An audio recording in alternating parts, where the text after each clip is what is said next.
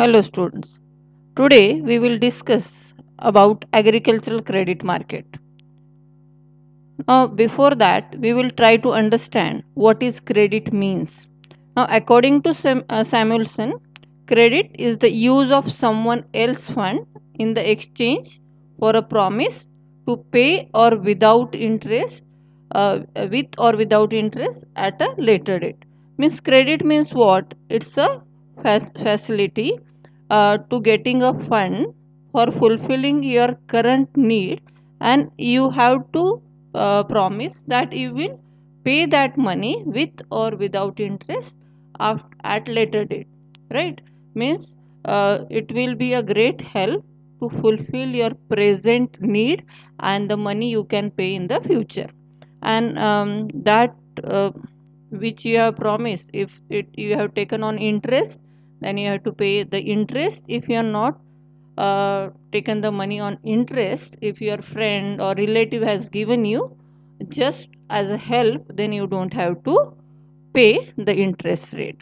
Now if we will see the definition of agriculture credit, the definition is: farm credit or agriculture credit is the count of loan or credit obtained from any source for the promotion and the development of agriculture.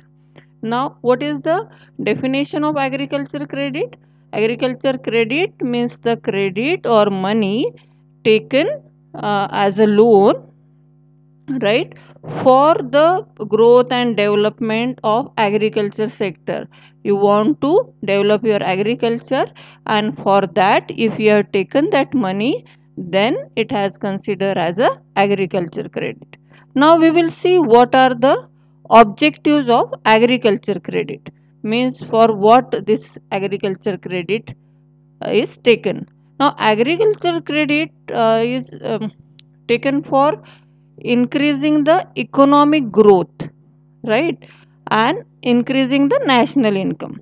Now you all know India is an agricultural country, and agriculture sector play a very important role in the national income. It has a share around 16 to 17% at present. Initially when we got independence, that time around 59% of income, the share of agriculture in the national income was there. But slowly and gradually, when the industrialization and service sector has improved, the share of agriculture sector has reduced. Secondly, agriculture sector has a huge potential to generate employment opportunity. You all know that in India we have huge problem of unemployment, and agriculture is the sector where we can generate employment, because that need a labor incentive technology. In agriculture we can use labor incentive technology, so we can generate employment. Third is, we need foreign currencies for what? For getting the uh, foreign product, like which we are not able to produce, like crude oil, petrol, diesel, technology. For all that we need a foreign currency. And being an agriculture country, we have a potential to export the agriculture product. So if we will improve agriculture, then we will able to export the agriculture product.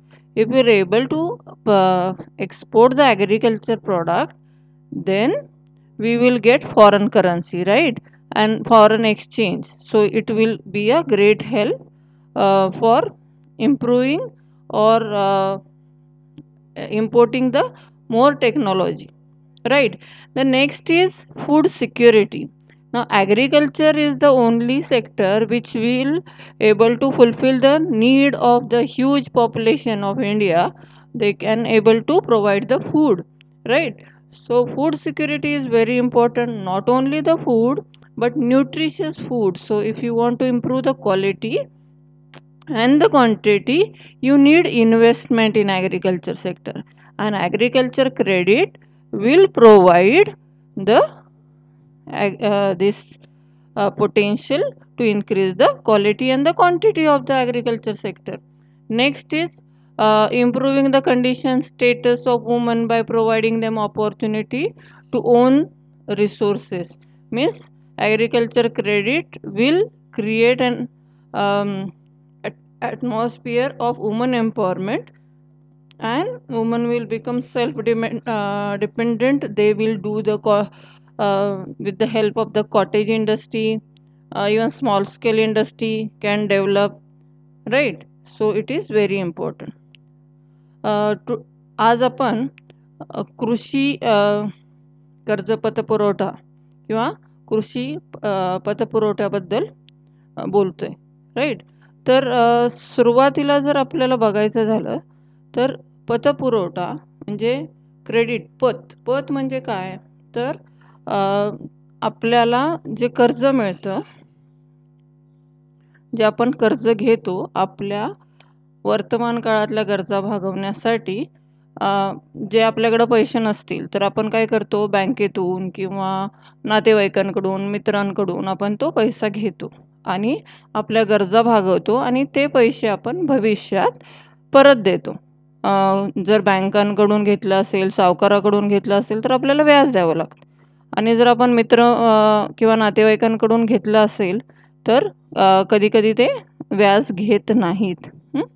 जर त्याचा व्याख्या बघायची झाली तर जे कृषी पुरवठा आहे किंवा कृषी कर्ज आहे, ते कृषी कर्ज म्हणजे काय? जे शेताच्या विकासासाठी आणि वाढीसाठी, उत्पन्न वाढीसाठी जे घेतलं जातं ते कर्ज. आता त्याचे उद्दिष्ट काय आहेत? तर मेन कृषी पतपुरवठ्याचं उद्दिष्ट काय आहे? तर एकूण उत्पादन वाढ करणं. उत्पन्न वाढलं तर काय होणार आहे? ॲग्रिकल्चर म्हणजे शेती क्षेत्राचा विकास होणार आहे आणि आपली अर्थव्यवस्था सुद्धा सुधारणार आहे. शेतीचा आपल्या अर्थव्यवस्थेत एक महत्त्वाचा वाटा आहे. म्हणजे आजही 16% उत्पन्न आपल्याला शेतातून मिळतं राष्ट्रीय उत्पन्नापैकी. जेव्हा आपल्याला स्वातंत्र्य मिळालं होतं म्हणजे 1947 साली, तेव्हा शेताचा जो हे होता, शेअर होता शेती क्षेत्राचा, तो 59% होता, राईट? दुसरं बघायचं झालं तर शेतीतून आपण खूप सारं रोजगाराच्या संधी उपलब्ध होऊ शकतात. कारण कृषी क्षेत्र हे आपण वाढवू शकतो. आपली जमीन खूप सारी पडीक जमीन पडलेली आहे, ज्याच्यामध्ये गुंतवणुकीच्या अभावामुळे ती जमीन आपण शेतीसाठी वापरत नाही. ती जमीन जर वापरली तर काय होणार आहे? तर उत्पन्न वाढणार आहे, रोजगाराच्या संधी वाढणार आहेत. ग्रामीण भागामध्ये शेतीशी संलग्न असलेले उद्योग आपण जर वाढवले तरी रोजगार संधी वाढणार आहेत. तसंच आपल्याला परकीय चलनसुद्धा शेतीतून मिळू शकतं. म्हणजे शेतीचे जे उत्पन्न आहेत, अन्नधान्य असेल, फळभाज्या असतील, फुलं असतील, ते आपण जर निर्यात केली तर आपल्याला चांगलं परकीय चलन पण मिळू शकतं.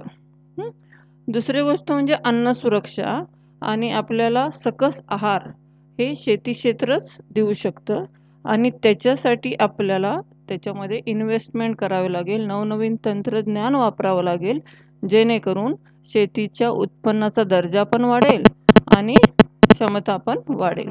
तसंच स्त्रियांना जर सक्षम बनवायचं असेल तरी कृषी कर्जपुरवठा किंवा शेती कर्ज पुरवठा हे अतिशय महत्त्वाचं काम करतं. कारण आपण बघितलं आहे की बचत गट, अनेक बचत गट निर्माण झाल्यामुळे स्त्रिया ह्या सक्षम होत आहेत.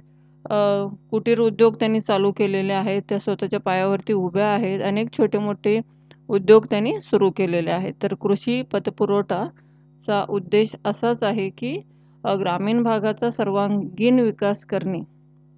थँक्यू.